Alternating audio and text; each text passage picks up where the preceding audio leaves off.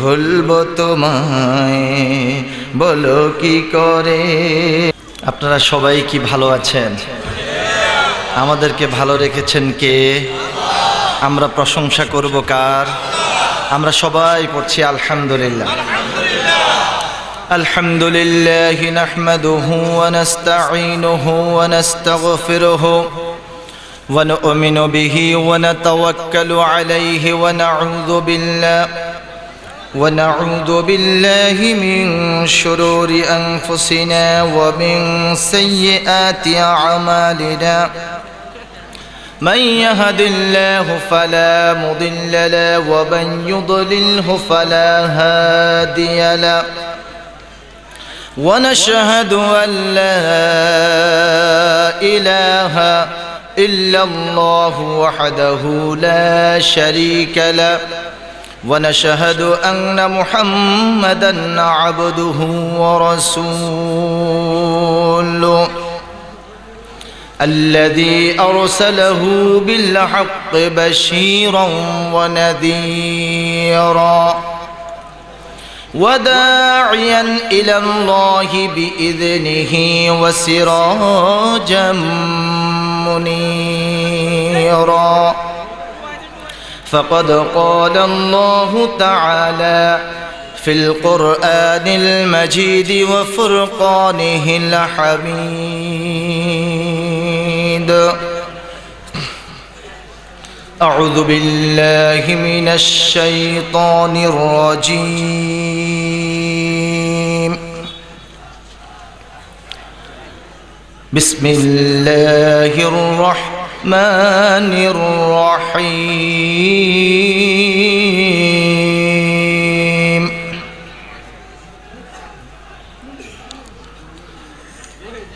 قل يا أيها الناس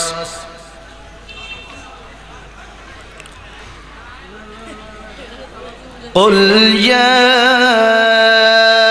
أيها الناس إني رسول الله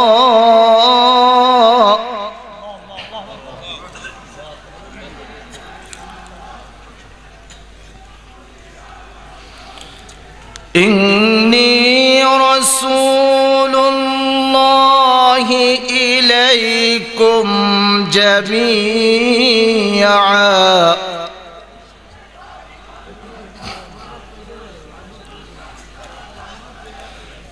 الذي له ملك السماوات والأرض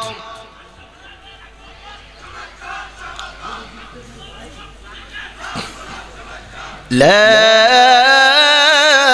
إله إلا هو يحيي ويميت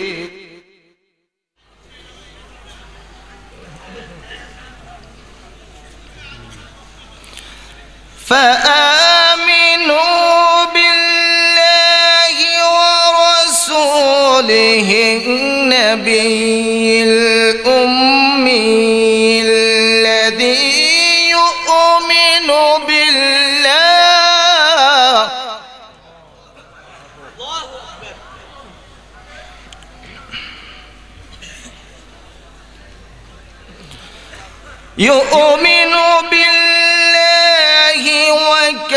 وكلماته واتبعوه لعلكم تهتدون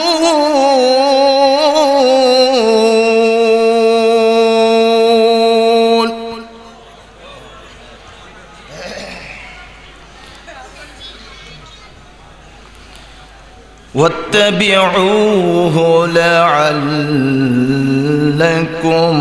تهتدون صدق الله العظيم. ومن حديث النبوية صلى الله عليه وسلم عن أبي هريرة رضي الله تعالى عنه قال قال رسول الله صلى الله عليه وسلم كل أمتي يدخلون الجنة إلا من أبى قيل ومن أبى يا رسول الله قال رسول الله صلى الله عليه وسلم من أطاعني دخل الجنة ومن عصاني فقد أبى رواه متفق عليه وصدق رسوله النبي الكريم وقال الله سبحانه وتعالى في شان رسوله وحبيبه إن الله وملائكته يصلون على النبي يا أيها الذين آمنوا صلوا عليه وسلموا تسليما রাসূলের প্রতি দরুদ পড়তে কি ভালো লাগে? সবার কাছে ভালো লাগে? তাহলে আমরা মহব্বতের সাথে পড়তে চাই। রাজি আছেন? আমাদের রাসূলকে কি ভুলা যাবে? আমরা যদি ভুলে যাই আমাদের জীবনে সবচেয়ে বড় পরাজয় নেমে আসবে, ঠিক কিনা বলুন? তোমায় ভুলে যদি যাই গো কভু সে হবে আমারই পরাজয় আমার সকল আশার আলো অবেলায় হারিয়ে যাবে হায় অবেলায় হারিয়ে যাবে হায় তোমারে যতবার খুঁজেছি কোরআনের পথ তো বুঝেছি নিজেকে চিনেছি হে রাসূল নবীজি তোমার পাঠানো ঠিকানা পড়ে তুমি আছো হৃদয়ের গভীরে ভুলবো তোমায় বলো কি করে আল্লাহুম্মা সাল্লি আলা মাওলানা মুহাম্মদ ওয়া আলা আলি মাওলানা মুহাম্মদ আমরা সবাই পড়ি আলহামদুলিল্লাহ রব্বানা লাকাল হামদ হামদান কাসীরান তাইয়িবান মুবারাকান ফীহি ইয়া রাব্বি লাকাল হামদ কামা ইয়ানবাগি লিজালালি ওয়াজহিকা ওয়া আযীমি সুলতানিক আমরা আল্লাহ পাকের হামদ করলাম তারিফ করলাম সানা করলাম রব্বুল আলামিন কবুল করুন আমরা সবাই বলি আমিন আমি আপনাদের খেদমতে ঐশী গ্রন্থ মহাগ্রন্থ এই পৃথিবীর বিস্ময়কর কিতাব আল্লাহ পাকের বাণী মহাগ্রন্থ আল কোরআন এই কোরআনুল কারীমের সূরা আল আরাফের 158 নম্বর আয়াতে কারিমা তেলাওয়াত করেছি সূরাটার নাম কি সূরা আল আরাফ আয়াত নাম্বার 158 এবং বুখারী ও মুসলিম শরীফ থেকে রাসূল করিম সাল্লাল্লাহু আলাইহি ওয়াসাল্লামের অসংখ্য বাণী সমাহার থেকে একখানা বাণী একখানা হাদিস শরীফ আপনাদের সামনে আমি পাঠ করেছি আল্লাহ পাক আমাকে যতটুকু তৌফিক দান করেন সেই আলোকে কিছু কথা বলার জন্য চেষ্টা করব ইনশাআল্লাহ তাআলা বিফadlillahi তাআলা বিওয়াজহিল্লাহি তাআলা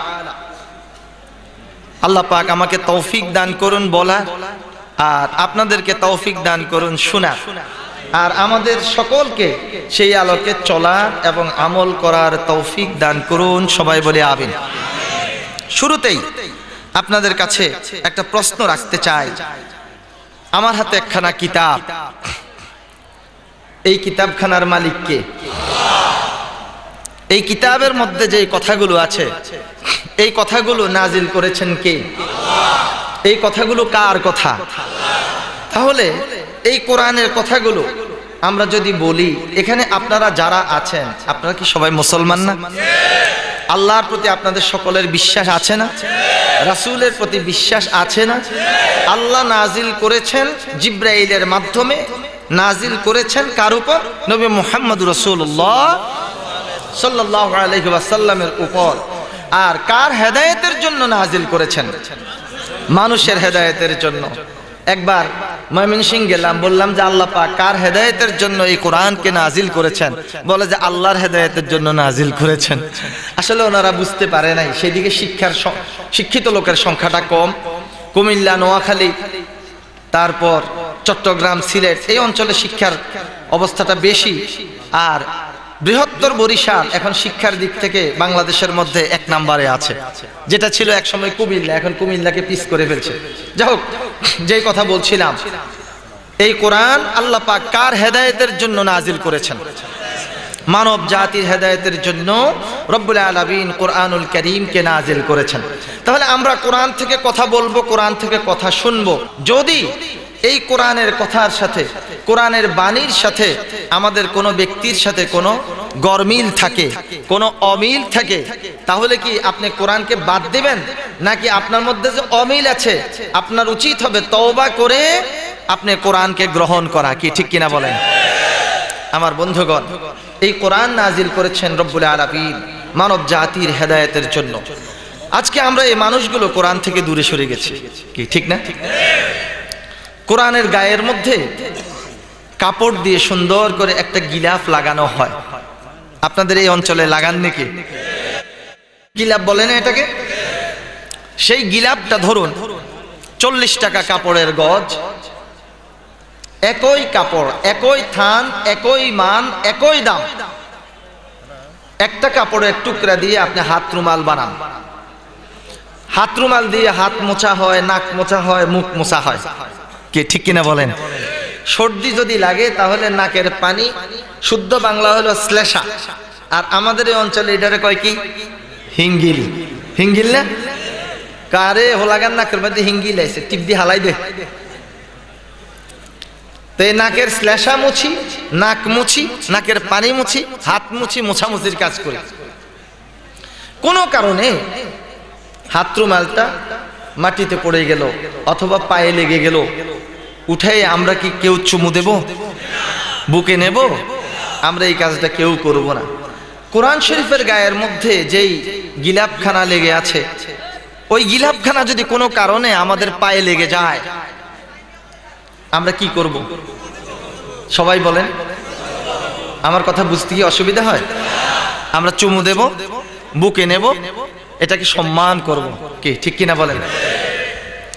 আমার বন্ধুগণ, একটা কাপড় কোরআনের সাথে লেগে থাকার কারণে তার মর্যাদা বেড়ে গেছে, অপরদিকে আরেকটা কাপড় কোরআনের সাথে সম্পর্ক না থাকার কারণে, মোছামুছির সাথে সম্পর্ক থাকার কারণে তার মর্যাদা বাড়ে না। আমার বন্ধুগণ, কাপড়ের মর্যাদা বাড়ানোর জন্য রব্বুল আলামিন এই কোরআন নাজিল করেন নাই, আল্লাহ পাক কোরআন নাজিল করেছেন মানব জাতির মর্যাদা বাড়ানোর জন্য, ঠিক কিনা বলুন? এই মানুষগুলো যদি কোরআনের সাথে গভীর সম্পর্ক রাখে, আপনারাই বলুন মানুষের মর্যাদা বাড়বে না কমবে? কিন্তু অত্যন্ত দুঃখের বিষয়, পরিতাপের বিষয়, আজকে যে মুসলমানরা কোরআনকে আঁকড়িয়ে ধরার কথা ছিল, কোরআন থেকে হেদায়েত গ্রহণ করার কথা ছিল, সেই মুসলমানের সন্তানেরা, মুসলমানেরা দিন দিন কোরআন থেকে দূরে সরে চলে যাচ্ছে, ঠিক কিনা বলো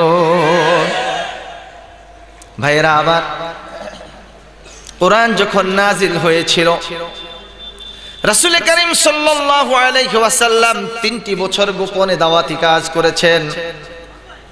3 বছর পর তিনি যখন ইয়া সবাহ, ইয়া সবাহ, ইয়া সবাহ, হায় সকাল, হায় প্রভাত, সাফা পর্বতের মধ্যে উঠে দাঁড়িয়ে এইভাবে আওয়াজ করা শুরু করলেন। সৌদি আরবের মধ্যে এটা একটা নিয়ম ছিল, কেউ যদি সাফার উপরে দাঁড়িয়ে ইয়া সবাহ, হায় সকাল বলে চিৎকার দিয়ে উঠতো, তখন সৌদি আরবের মানুষ বুঝতে পারতে এখানে কোনো ধরনের গুরুত্বপূর্ণ কথা আছে। এইভাবে আওয়াজ করছে কে? নবী মুহাম্মদুর রাসূলুল্লাহ সাল্লাল্লাহু আলাইহি ওয়াসাল্লাম, আমাদের আলামিন এইভাবে আওয়াজ করছে। আলামিন কেন আওয়াজ করছে, কি সংবাদ আছে? আসো আসো আসো, আমরা সবাই ছুটে যাই। আবু জাহেল গেল, আবু লাহাব গেল, সাহেবা গেল, উতবা গেল, ওয়ালিদ ইবনে মুগীরা গেল, আবু সুফিয়ান গেল। বড় বড় নেতারা সেখানে উপস্থিত হলো। মক্কাবাসী অধিকাংশ লোকেই রাসূল করিম সাল্লাল্লাহু আলাইহি ওয়াসাল্লামের কণ্ঠের আওয়াজ শোনার পর সেখানে ছুটে চলে গেল। হুজুরে পাক সাল্লাল্লাহু আলাইহি ওয়াসাল্লাম বললেন, তোমরা কি আমাকে বিশ্বাস করো? সবাই বলল, আমরা বিশ্বাস করি তুমি আলামিন। বলল, ইয়া মুহাম্মদ, আমাদেরকে কেন ডেকেছো তুমি বলো। মুহাম্মদ সাল্লাল্লাহু আলাইহি ওয়াসাল্লাম বললেন, আমাকে যেহেতু তোমরা এইভাবে বিশ্বাস করো, আমি যদি বলি সাফা পর্বতের পেছন দিক থেকে একটা শত্রু বাহিনী এসে তোমাদের উপর আক্রমণ করবে, তোমরা কি আমার কথা বিশ্বাস করবে? সবাই বলে, হ্যাঁ আমরা বিশ্বাস করি, বিশ্বাস করব। বলল, যদি এমনটাই বিশ্বাস করো, এর থেকেও আরো মারাত্মক একটা শত্রু বাহিনীর সংবাদ তোমাদেরকে দিচ্ছে। তোমরা যদি কালেমা না পড়ো, ঈমান না আনো, এমন একটি শত্রু বাহিনী তোমাদেরকে বিভ্রান্ত করার জন্য প্রস্তুত। সেই শত্রু বাহিনী, ইবলিস বাহিনী, তোমাদের সকলকে জাহান্নামে নিয়ে পৌঁছাবে। অতএব হে মানব জাতি, তোমাদের যে দায়িত্ব আমি তা ঘোষণা করছি। ইয়া আইয়ুহান নাস কুলু লা ইলাহা ইল্লাল্লাহু তুফলিহুন।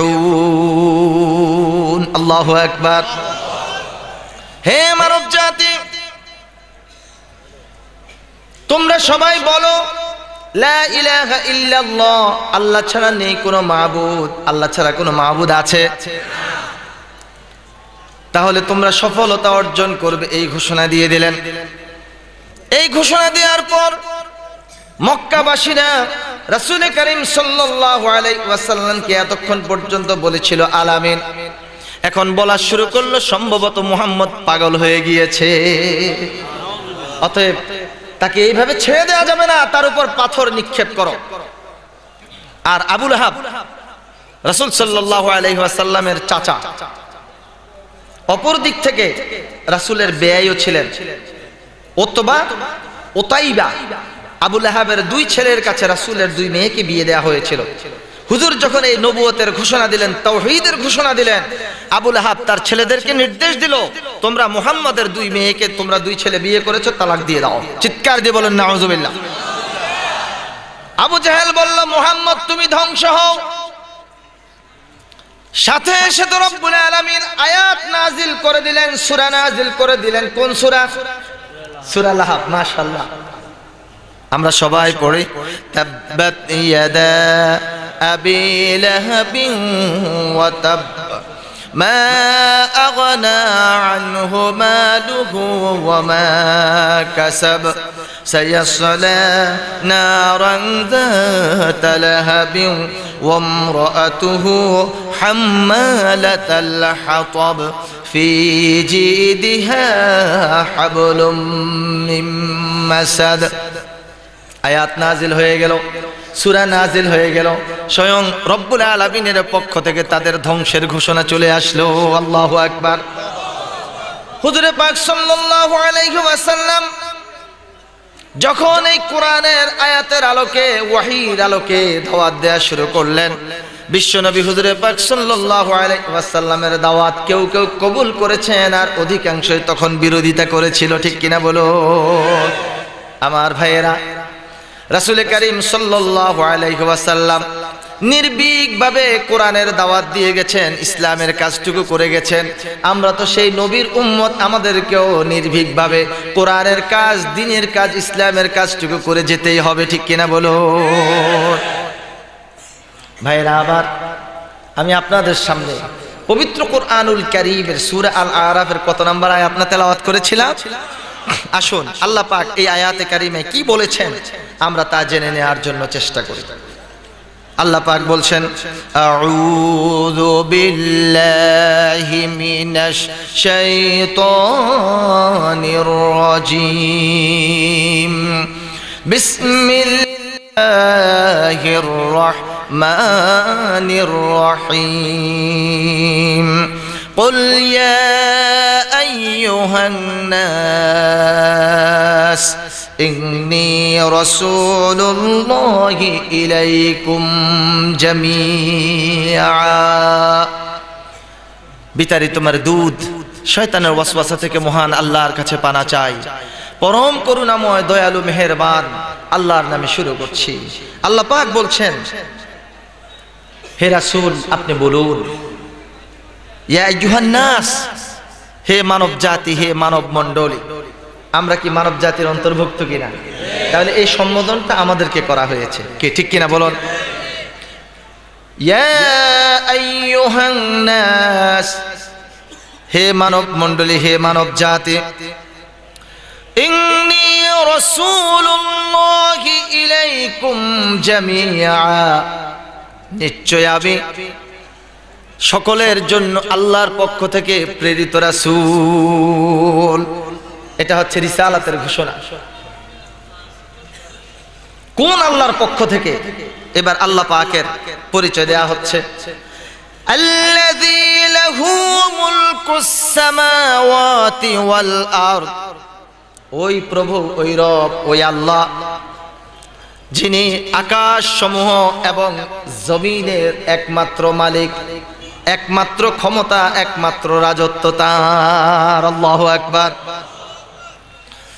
এরপর আল্লাহ পাক বলছেন লা ইলাহা ইল্লা হুয়া ইউহয়ী ওয়া ইউমীত তিনি ছাড়া আর কোনো মালিক নেই তিনি ছাড়া আর কোনো উপাস্য নেই আছে ইউহয়ী ওয়া ইউমীত তিনি জীবন দান করেন তিনি মৃত্যু দান করেন فآمنوا بالله ورسوله النبي الأمي অতএব হে মানব জাতি তোমরা আল্লাহর প্রতি এবং তার রাসূলের প্রতি বিশ্বাস স্থাপন করো তার উম্মি নবীর প্রতি তোমরা বিশ্বাস স্থাপন করো الذي يؤمن بالله وكلماته কোন নবী এমন নবী যেই নবী মুহাম্মদুর রাসূলুল্লাহ সাল্লাল্লাহু আলাইহি ওয়াসাল্লাম নিজেও আল্লাহর প্রতি এবং আল্লাহর কালাম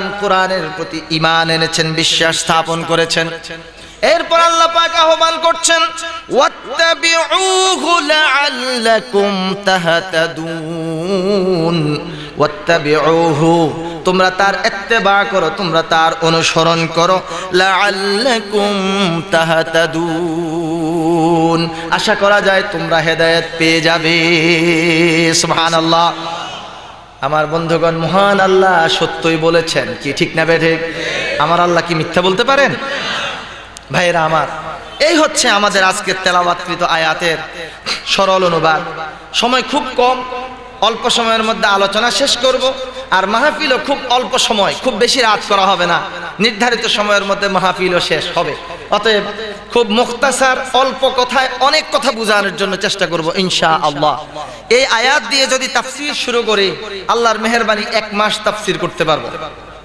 আবার এই আয়াতের উপর আমরা যখন টেলিভিশনে কথা বলি এই আয়াতের উপর মূল সার নির্যাস আমরা 5 মিনিটের মধ্যে শেষ করে দিতে পারি কেমন আজকে হবে জামিউল কালাম খুব অনেক বেশি কথাকে অল্প কথায় শেষ করে দেব ইনশাআল্লাহ আল্লাহ পাক আমার জবান দিয়ে কোরআনের কথাগুলো শুদ্ধভাবে সুন্দরভাবে প্রাঞ্জল ভাষায় বের করে নিয়ে আসুক আমরা সবাই বলি আমিন আপনারা আমার জন্য দোয়া করবেন না সবাই একটু প্রাণ খুলে বলি আমিন আমার ভাইয়েরা এবার আসুন এই আয়াতের মধ্যে মৌলিক যে শিক্ষা পরে লাস্টে গিয়ে হয়তো ভুলে যাব তিনটা শিক্ষা এই আয়াতের মধ্যে একটা হচ্ছে তাওহীদ আরেকটা হলো রিসালাত আরেকটা হচ্ছে আখিরাত তাওহীদ রিসালাত আখিরাত এই তিনটা বিষয় এই আয়াতের মধ্যে রয়েছে এবার আসুন আমরা ধারাবাহিকভাবে সামনের দিকে অগ্রসর হচ্ছি আল্লাহ পাক বলছেন কুল ইয়া আইয়ুহান নাস হে মানব জাতি এখন মানুষের যদি পরিচয় দিতে যায় তাহলে কেউ খুশি হয়ে যাবেন, আবার কেউ বেজারও হয়ে যাবেন। কিন্তু কোরআনের কথা আমাদের কি বলতে হবে? রাসূল সাল্লাল্লাহু আলাইহি ওয়াসাল্লাম যখন কোরআনের দাওয়াত দেয়া শুরু করেছেন, বিশ্বনবী হযরত মুহাম্মদুর রাসূলুল্লাহ সাল্লাল্লাহু আলাইহি ওয়াসাল্লাম, তাকে যদি আল্লাহ সৃষ্টি না করতেন, বিশ্বজাহান সৃষ্টি করতো না। কি ঠিক কিনা বলেন? রাসূল সাল্লাল্লাহু আলাইহি ওয়াসাল্লাম বলেন, আমি তখনও নবী, কুনতু নাবিয়ান আদামু ফিল মাই ওয়াত তিন। সুবহানাল্লাহ বলেন। আমি তখনও নবী যখন হযরত আদম আলাইহিস সালাম মাটি এবং পানির মধ্যে মিশ্রিত, অর্থাৎ আদমের জন্ম হয় নাই, আদমের সৃষ্টিও হয় নাই, তখনও আমি নবী। সুবহানাল্লাহ বলেন। যেই নবীকে সৃষ্টি না করলেন, আল্লাহ পাক বিশ্বজাহান সৃষ্টি করতেন না, নবমণ্ডল ভূমণ্ডল কিছুই সৃষ্টি করতেন না, এমনকি আমাদেরকেও সৃষ্টি করতেন না। সেই হুজুরে পাক সাল্লাল্লাহু আলাইহি ওয়াসাল্লাম যখন আহ্বান করেছিলেন, ইয়া আইয়ুহান নাস কুলু লা ইলাহা ইল্লাল্লাহু তুফলিহুন। আমার বন্ধুগণ, কাফের মুশরিকরা সেই বিশ্ব নবীকে পর্যন্ত ছেড়ে দেয় নাই, ঠিক কিনা বলুন? আমার বন্ধুগণ, বিশ্ব নবীকে তারা ছেড়ে দেয় নাই। অতএব বিশ্ব নবীর উম্মতেরা যখন নবীজির এই দাওয়াত নিয়ে সামনে অগ্রসর হবে, বিভিন্নভাবে বাধা আসবে। সেই অবস্থায় আমরা ভয় পেয়ে ঘরের ভিতরে গিয়ে লেপ এবং কম্বল মুড়ি দিয়ে থাকবো। এটা হচ্ছে ঈমানের দাবি নাকি? নো, এটা ঈমানের দাবি নয়। ঈমানের দাবি হচ্ছে তোমার জান চলে যেতে পারে, তোমার জীবন চলে যেতে পারে, তোমার প্রাণ চলে যেতে পারে, পিছনের দিকে ফিরে তাকানোর কোনো সুযোগ নেই। তুমি যেহেতু ঈমানদার, ঈমানের দাওয়াত নিয়ে, তাওহীদের দাওয়াত নিয়ে, কোরআনকে বুকে নিয়ে তোমাকে সামনে এগিয়ে যেতেই হবে, ঠিক কিনা বলুন? আমার বন্ধুগণ, কারা কারা কোরআনকে সামনে নিয়ে এগিয়ে যেতে রাজি আছো? দুই হাত তুলে মাবুদকে দেখিয়ে দাও। মাওলানা নাসির উদ্দিন হেলালি সাহেবের আগমন, একবারে বাসীর পক্ষ থেকে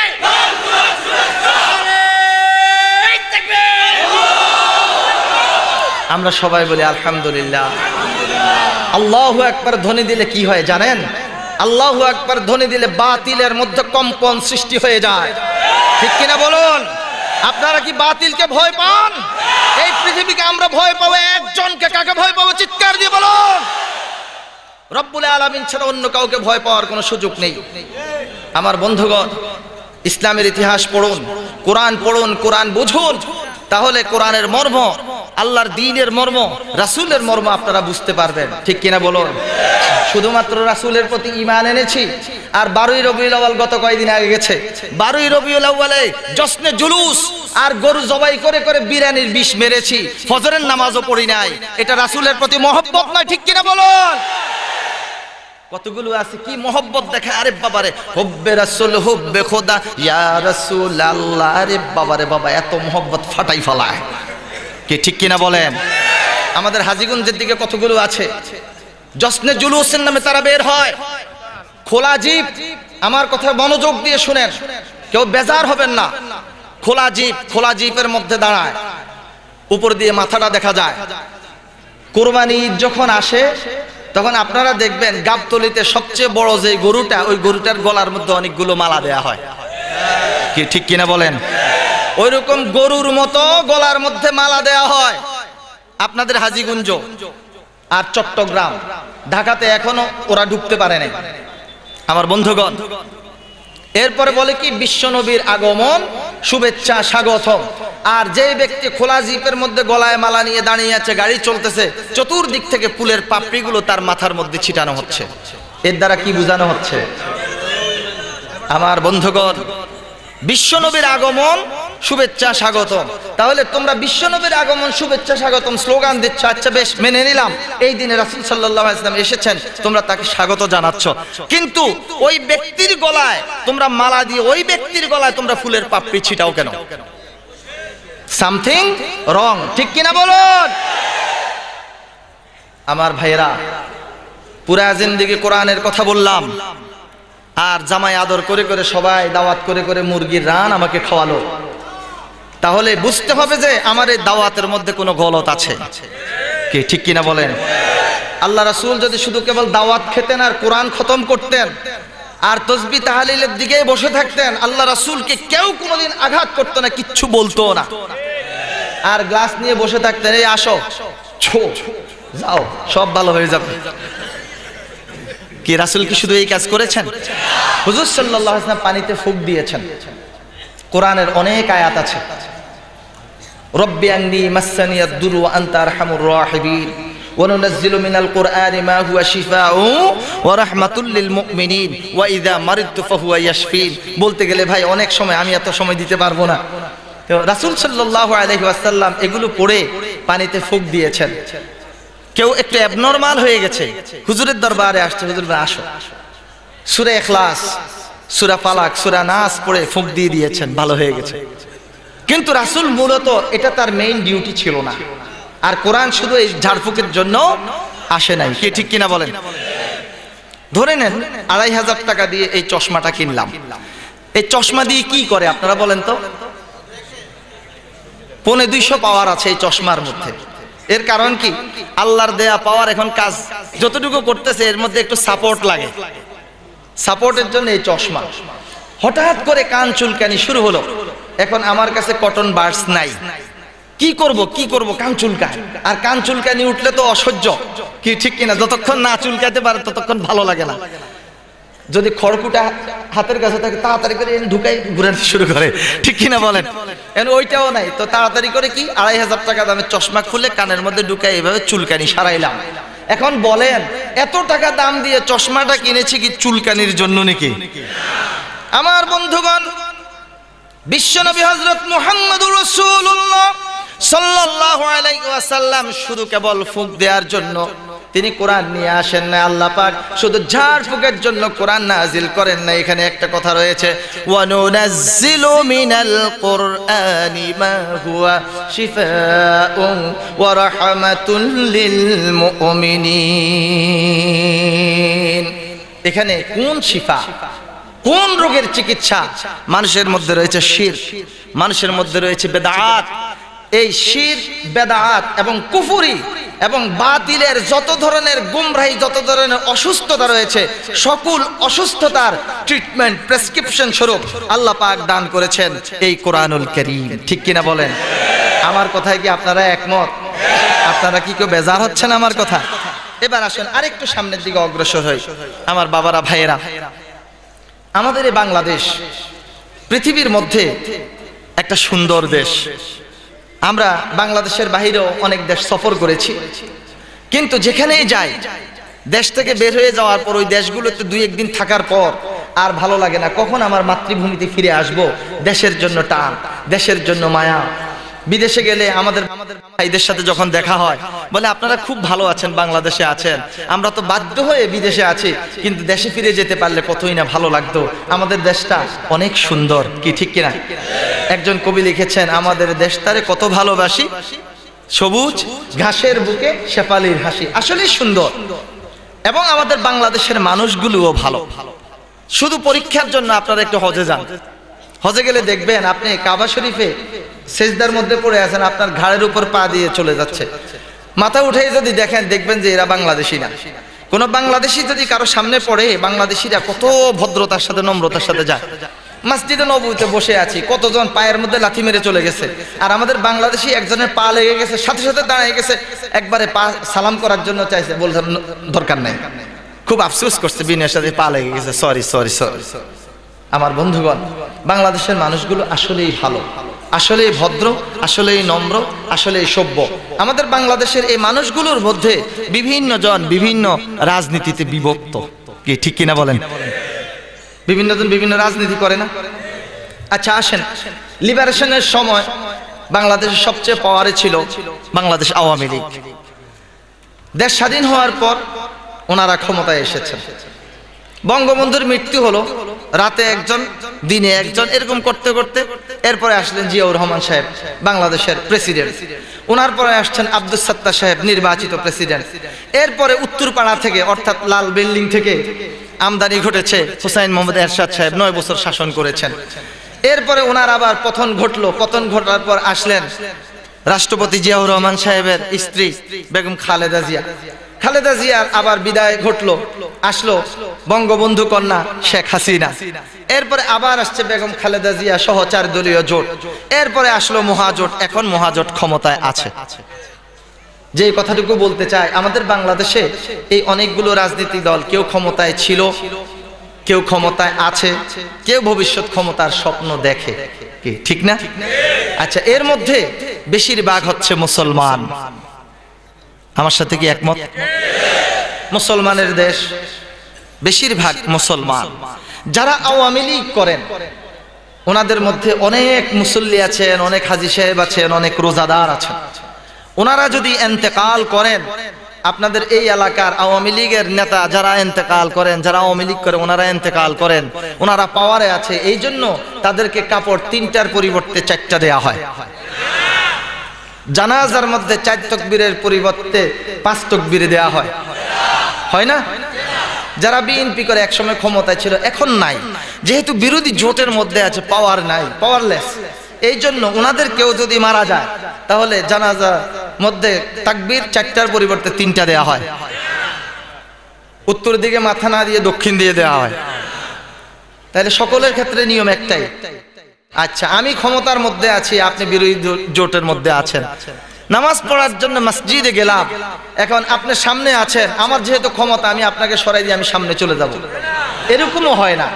তাহলে দেখুন, জানাজার মধ্যে সব একরকম, মারা গেলে কাফনের কাপড়ের মধ্যে একরকম, মসজিদে গেলে আগে পিছে কে আছে না কে আছে এগুলো দেখার কোনো কিছু নাই, সর্বক্ষেত্রে আমরা সবাই সমান, ঠিক কিনা বলুন? এবার বন্ধুগণ, আওয়ামী লীগ বলেন, বিএনপি বলেন, জাতীয় পার্টি বলেন, জামাত ইসলাম বলেন, জাসদ বলেন, বাসদ বলেন, ন্যাব বলেন, ইসলাম বলেন, কমিউনিস্ট বলেন, ইসলামী আন্দোলন বলেন, মোর্চা বলেন, শাসনতন্ত্র আন্দোলন বলেন, তাবলিগ জামাত বলেন, যতজনে যে রাজনীতি করেন, যেই দলে করেন, যা কিছুই করেন, কিন্তু এই কোরআন সকলের জন্য হচ্ছে হুদাল্লিন নাস। যারা জামাত করে তারা ইসলামী আন্দোলন করে, এই জন্য তারা দুনিয়ার বুকে থাকবে, মরবে না। আওয়ামী লীগ ক্ষমতায় আছে, মালাকাল মাউত আসলে বন্দুক দেখায় মালাকাল মাউতকে সরাই দিবে, মরবে না। তাহলে সকলেই মরতে হবে, ঠিক কিনা বলুন? আমার বন্ধুগণ, সকলেই মরতে হবে, সকলকে কবরে যেতে হবে। আপনাদের যাওয়া লাগবে কিনা?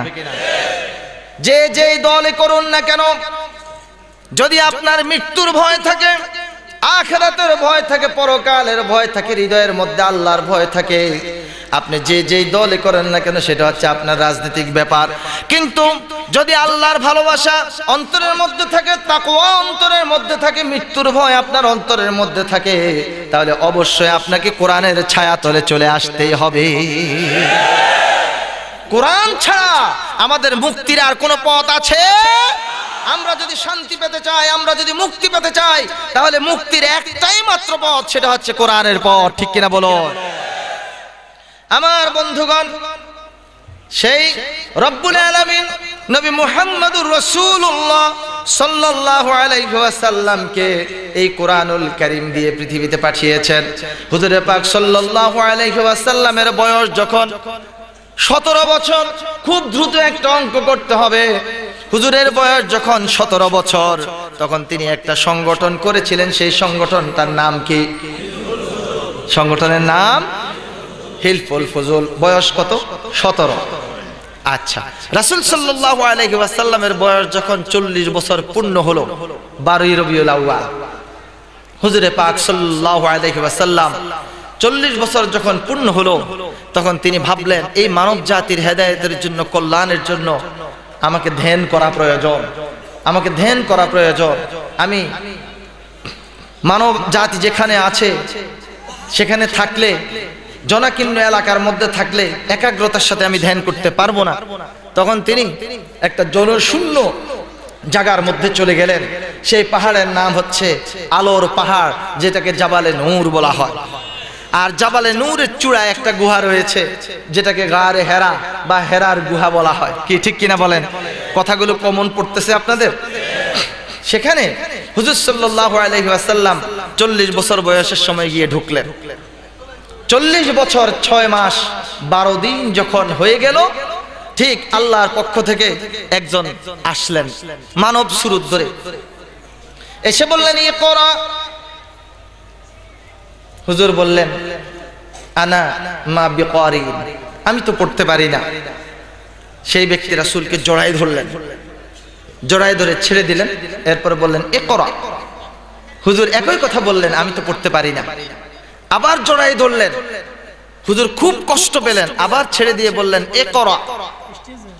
হুজুর বললেন আমি পড়তে পারি না। তিনবার জড়ায় ধরে। এখানে দুইটা হিকমত। একটা হলো রাসূল সাল্লাল্লাহু আলাইহি ওয়াসাল্লাম পড়তে পারেন না, পড়া কারো কাছে তিনি পড়াশোনা করেন না। রাসূল কি কারো ছাত্র ছিলেন নাকি? স্বয়ং রব্বুল আলামিনের ছাত্র। আল্লাহু আকবার। হুজুর পাক সাল্লাল্লাহু আলাইহি ওয়াসাল্লাম বললেন আমি পড়তে পারি না। এটা হলো একটা হিকমত, উনি পড়েন নাই। দ্বিতীয় হিকমত হচ্ছে ইকরা ইকরা বলতেছে, আমার এখানে সব হচ্ছে পৌত্তলিক, মূর্তির পূজা করে, তারপরে মজুসি অগ্নি পূজা করে। এখন এই অপরিচিত ব্যক্তি এসে আমার বলে ইকরা ইকরা, আমি কি পড়বো? সে কে? তার পরিচয় তো আমি জানি না। চতুর্থবার যখন তিনি বললেন, তাফসিরে রুহুল মানির মধ্যে কি সুন্দর ব্যাখ্যা দিয়ে দেয়া হয়েছে। চতুর্থবার যখন বলা হলো ইকরা বিসমি রাব্বিকাল্লাযী খালাক, হুজুর বুঝতে পেরেছেন এটা কোনো শয়তান নয়, এটা কোনো জিন নয়, এটা কোনো উম্মাদ নয়, এটা কোনো পাগল নয়। বিসমি রাব্বিকাল্লাযী খালাক, যিনি সৃষ্টি করেছেন তার নামে আপনি পড়ুন। তখন হুজুর বুঝতে পেরেছেন এটা আল্লাহর পক্ষ থেকে এসেছে, আর তার পরিচয় তিনি হচ্ছেন হযরত জিবরাইল আলাইহিস সালাম। আল্লাহু আকবার। ইকরা বিসমি রাব্বিকাল্লাযী খালাক, খালাকাল ইনসানা মিন আলাক, ইকরা ওয়া রাব্বুকাল আকরাম আল্লাযী আল্লামা বিল কলম, আল্লামাল ইনসানা মা লাম ইয়ালাম। আল্লাহু আকবার। কোরআন কি আপনাদের ভালো লাগে? সত্য করে বলেন তো, কোরআন ভালো লাগে? কোরআন ভালো লাগে, তাই না? ভালো লাগারই কথা। যাদের রুচি নষ্ট হয়ে গেছে এদের কোরআন ভালো লাগে না, কি ঠিক কি না বলেন? আল্লাহ যাদের রুচি নষ্ট হয়ে গেছে তাদের রুচিগুলোকে আল্লাহ ভালো করে দাও। হে আল্লাহ তাদের সুরুচি দান করো। রব্বুল আলামিন তাদেরকে জান্নাতের পথে আসার তৌফিক দান করো। এই যে এখানে কোরআন তেলাওয়াত হচ্ছে, আল্লাহ পাকের জিকির হচ্ছে, দুরূদ শরীফ হচ্ছে। শুনুন, কোরআন তেলাওয়াত যেখানে হয়, যেখানে কোরআন তেলাওয়াতের আওয়াজ যায়, এর মধ্যে যদি কোনো কবরস্থান থাকে, আপনাদের এই আশেপাশে কবরস্থান আছে নাকি? ওই কবরস্থানে কবরের আযাবটা বন্ধ হয়ে যায়। কোন কবরস্থানে কবরের পাশ দিয়ে যদি কোন তালিবুল ইলম যায়, আলেমের কথা বলা হয়নি, তালিবুল ইলম, আলেম তো আরো উপরে, কোন তালিবুল ইলম যায় যে জ্ঞান চর্চা করে, কোন মাদ্রাসার ছাত্র যায়, সেই কবরের মধ্যে 40 দিন পর্যন্ত আল্লাহ পাক আযাবটাকে বন্ধ করে দেন। আজকে যে এখানে কোরআনের মাহফিল, আপনারা যতজন এসেছেন প্রত্যেক হচ্ছেন কোরআনের ছাত্র, তালিবুল ইলম। বলুন আলহামদুলিল্লাহ। মান খরাজা ফি তালাবিল ইলমি ফাহুয়া ফি সাবিলিল্লাহ হাত্তা ইয়ারজিআ ইলা বাইতিহি। আল্লাহু আকবার। যারা কোন কোরআনের জ্ঞান অর্জন করার জন্য, ইসলামের জ্ঞান অর্জন করার জন্য বের হয়, যতক্ষণ পর্যন্ত সে ওই পথে থাকে ততক্ষণ পর্যন্ত সে আল্লাহর রাস্তায় থাকে। আপনারা যে যেখান দিয়ে আসছেন আর যেখান দিয়ে যাবেন, আশেপাশে যত কবর পড়বে সে কবরের মধ্যে 40 দিন পর্যন্ত আযাব হবে না। সুবহানাল্লাহ। তাহলে যারা এই মাহফিলের আয়োজন করেছেন ওনারা কি ভালো কাজ করেছেন না খারাপ কাজ করেছেন? যারা এই মাহফিল বাস্তবায়নের জন্য সহযোগিতা করেছেন, প্রশাসনের সাথে লিয়াজু করে সুন্দর একটা মাহফিলের ব্যবস্থা করে দিয়েছেন, তারা ভালো কাজ করেছেন না খারাপ কাজ করেছেন? যারা এই কাজগুলো করেছেন, আল্লাহ তুমি তাদের অন্তরের মধ্যে কোরআনের নূর দিয়ে ভরপুর করে দাও। রাসূলের বয়স ছিল কত? 40 বছর বয়সে রাসূল করিম সাল্লাল্লাহু আলাইহি ওয়াসাল্লাম নবুয়ত লাভ করেছেন। 40 বছর 6 মাস 12 দিন। মনে থাকবে তো আপনাদের? 40 বছর 6 মাস 12 দিন। আচ্ছা, এবার আরেকটা অঙ্ক আপনারা করেন। হুজুর সাল্লাল্লাহু আলাইহি ওয়াসাল্লাম এই পৃথিবীতে জীবিত ছিলেন কত বছর? 63। আপনি 63 থেকে 40 মাইনাস করেন, 23। আগে 23, পরে 23।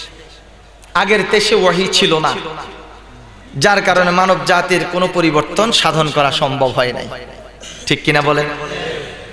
পরের 23-এ পুরো 23 বছরের ওহী, প্রয়োজন সাপেক্ষে কখনো একটা সূরা, কখনো একটা আয়াত, কখনো দুইটা আয়াত, যতটুকু প্রয়োজন রব্বুল আলামিন সেই প্রয়োজনের আলোকে, প্রয়োজনীয়তার আলোকে কোরআনের আয়াতগুলোকে নাজিল করেছেন।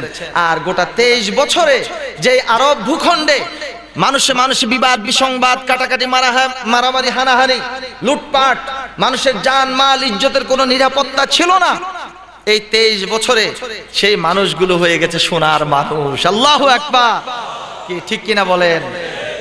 আমার বন্ধুগণ, যারা ছিল খুনি তারা হয়ে গেছে বিনয়ী, যারা ছিল লুটেরা তারা হয়ে গেছে সম্পদের পাহারাদার, যারা নারীদের ইজ্জত নষ্ট করত তারা নারীদের ইজ্জতের পাহারাদার হয়ে গেছে। সুবহানাল্লাহ বলবেন না? শুধুমাত্র এই কোরআনের বদৌলতে, ঠিক কিনা বলুন? আমার বন্ধুগণ, যারা আজকে কোরআন থেকে দূরে সরে যাচ্ছে তারা কি ভালো করছে না খারাপ করছে? আমি বলবো যারা কোরআন থেকে দূরে সরে যাচ্ছে তারা আবু জেহেল থেকেও খারাপ। আপনারা ঠিক বলেছেন, কিন্তু ব্যাখ্যা কি আপনাদের কাছে আছে? আমি ব্যাখ্যা দিয়ে দিচ্ছি। রাসূল যখন নবুয়ত লাভ করলেন, 3 বছর গোপনে গোপনে দাওয়াতি কাজ করলেন, 4th বছর যখন ওপেন ঘোষণা দিয়ে দিলেন, কোরআনের আয়াত তেলাওয়াত করলেন, কাফেরেরা আকৃষ্ট হয়ে গেল, তাদের কাছে মজা লাগলো।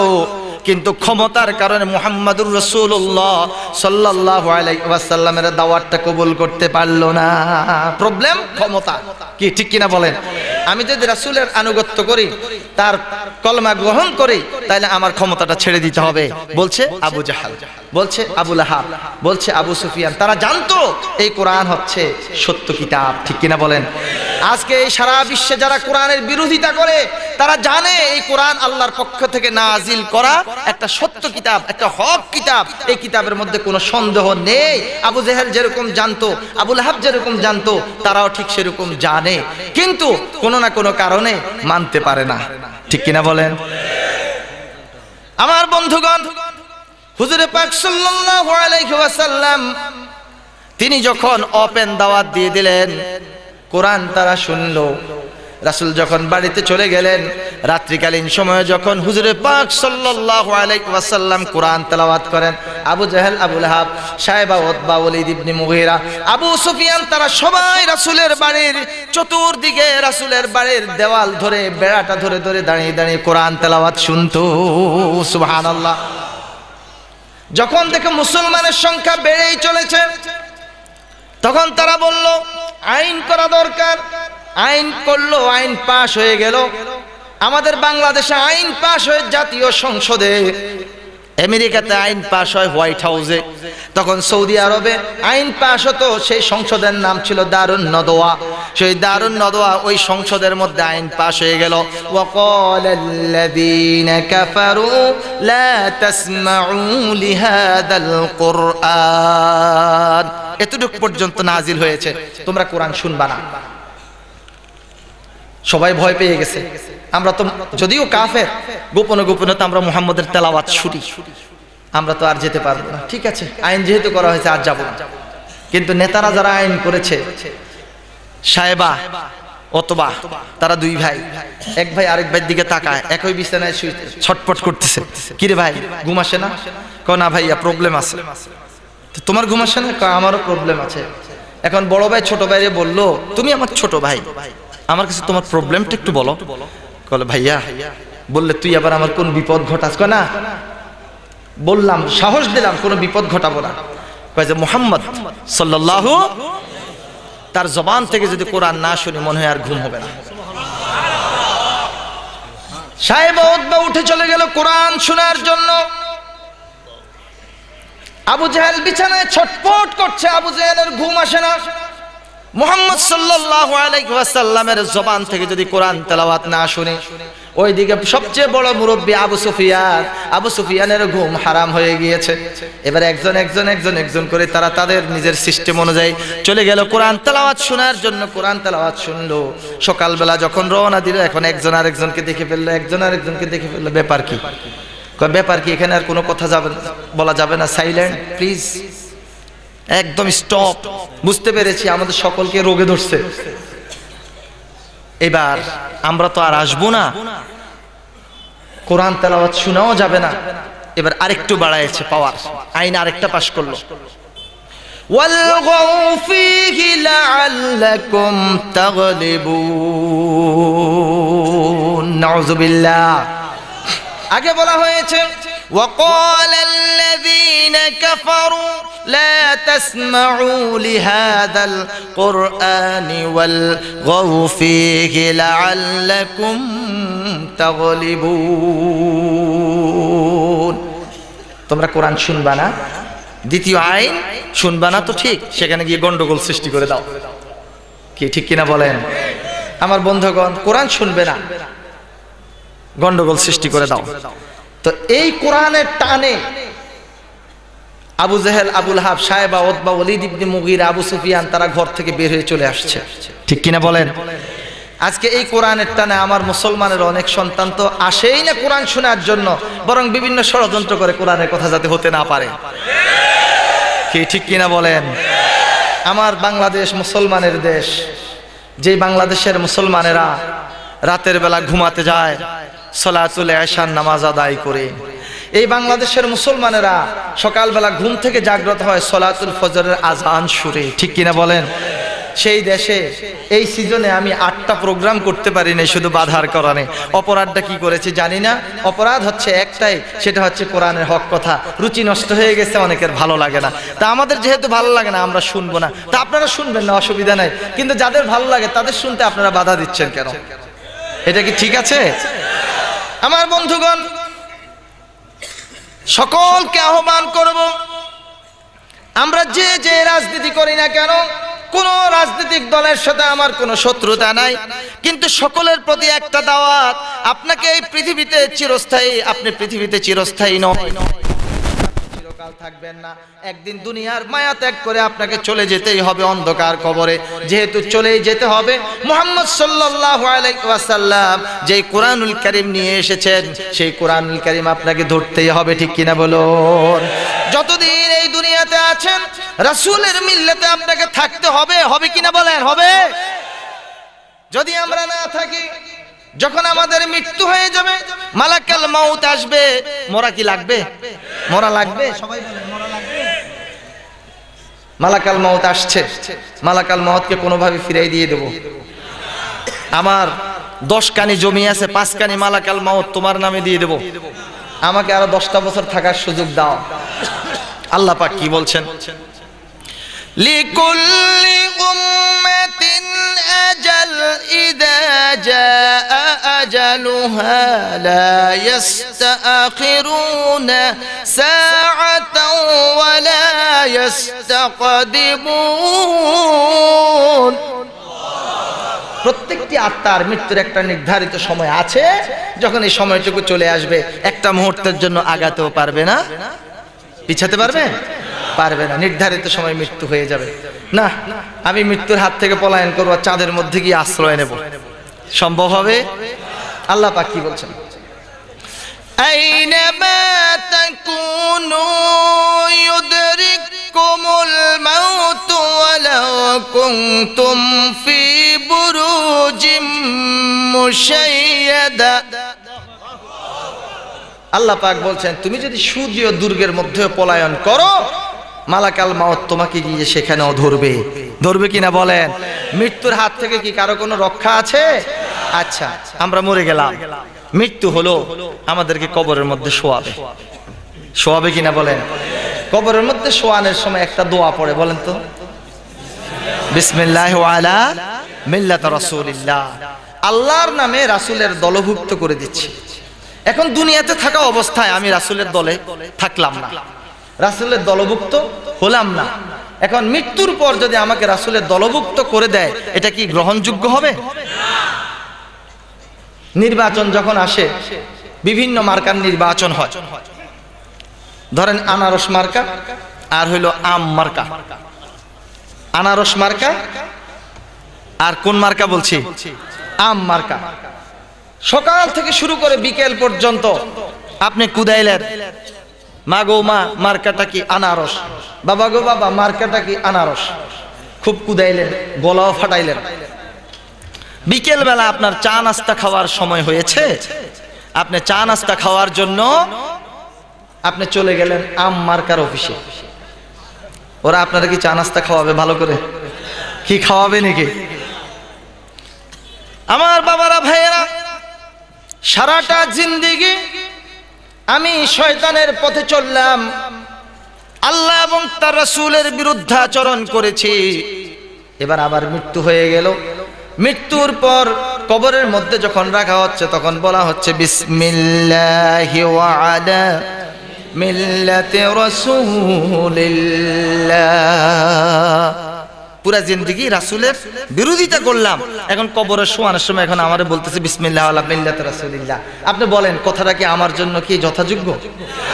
আচ্ছা ঠিক আছে, জিন্দেগিতে হায়াতে জিন্দেগিতে অনেক উল্টাপাল্টা করেছে। মৃত্যুর পর ভালো ভালো আলেমদেরকে এনে, পিশাবদেরকে এনে, বুজুর্গান দ্বীনকে এনে কয়েক খতম কোরআন শরীফ পড়ায় ওনার জন্য দোয়া করে দেবো, জান্নাতুল ফেরদাউসে চলে যাবে। ওরে আল্লাহ, আপনারাই বলেন যে না, তাহলে তো ওয়াজ আপনারাই করতেছেন। আল্লাহু আকবার। আমার বন্ধুগণ, এই কোরআন কোন মৃত মানুষের জন্য নাজিল হয় নাই, ঠিক কিনা বলেন? জীবিত মানুষের জন্য আল্লাহ পাক এই কোরআনুল কারীমকে নাজিল করেছেন। যে মানুষগুলো জীবিত থাকা অবস্থায় এই কোরআন অনুযায়ী চলবে, কোরআনের পথে চলবে, কোরআনের আলোকে আমল করবে, সেই মানুষগুলোর ইন্তেকালের পর এই কোরআন তার কাজে লাগবে। যে ব্যক্তি জীবিত থাকা অবস্থায় কোরআনের পথে চললো না, কোরআনের বিরুদ্ধাচরণ করলো, 1,00,000 বার নয় 1 কোটি বার যদি তার জন্য কোরআন খতম করে করে তার জন্য দোয়া করা হয়, তার জন্য কোনো কাজে লাগবে না, ঠিক কিনা বলো? কারণ এ তো দুনিয়াতে থাকা কোরআনের বিরোধিতা করেছে। অতএব আজকে এখানে আমরা যারা উপস্থিত আছি, দূর দূরান্ত থেকে যারা শুনছি, সকলের কাছে আমার বিনীত আহ্বান থাকবে, বিনীত আরজ থাকবে, আমার জীবনের যতটুকু হায়াত চলে গেছে তো চলে গেল, আর যতটুকু হায়াত বাকি আছে, বাকি জিন্দেগিটা আমি কোরআনের আলোকে চলবো। কি পারবো কিনা? আমি শুরুতেই বলেছি, এই কোরআন দল মত নির্বিশেষে সকলের জন্য। এই কোরআন কি আওয়ামী লীগের জন্য না? এই কোরআন কি বিএনপির জন্য না? এই কোরআন কি জাসদ বাসদ ন্যাপ সকলের জন্য না? তাহলে এই কোরআন যেহেতু সকলের জন্য, আর সকলকে এই দুনিয়া থেকে বিদায় নিতেই হবে, যেহেতু হবে, মরতেই হবে, তাহলে এই কোরআনের সাথে আমরা দুনিয়াতে সম্পর্কটা রাখবো, ঠিক কিনা বলেন?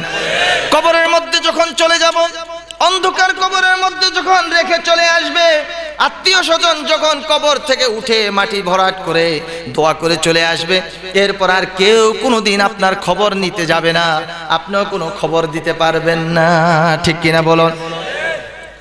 ভাই থাকে আমেরিকা, বোন থাকে লন্ডন। আমার বন্ধুগণ পৃথিবীর বিভিন্ন রাষ্ট্রে বিভিন্ন জন অবস্থান করেন, ইন্টারনেটের মাধ্যমে, ইমো, ভাইবার, স্কাইপে। আমেরিকা আছে, বাংলাদেশে বসে আপনি ভিডিও চিত্রের মাধ্যমে কথাও বলতেছেন, দেখছেন, কি ঠিক কিনা বলেন? কিন্তু বাড়ির কাছে যখন আপনাকে শোয়াই দিয়ে আসবে অন্ধকার কবরে, নিজেও খবর দিতে পারবেন না, জীবিতরাও আপনার খবর নিতে পারবে না। ও আমার ভাইয়েরা, মুসলমান ভাইয়েরা, যে যেই দল করুন না কেন, সকলকে উদাত্ত আহ্বান করছি, যতদিন আল্লাহ পাক হায়াতে জিন্দেগিতে দুনিয়াতে বাঁচিয়ে রাখেন, পুরা জিন্দেগি আমরা কোরআনের পথে চলবো, ঠিক কিনা বলেন? সবাই রাজি আছেন? আল্লাহ পাক আমাদের সকলকে কোরআনের পথে চলার, কোরআনের আলোকে আমল করার, কোরআন অনুযায়ী চলার তৌফিক দান করেন। আমরা সবাই বলি আমিন, সবাই প্রাণ খুলে বলি আমিন।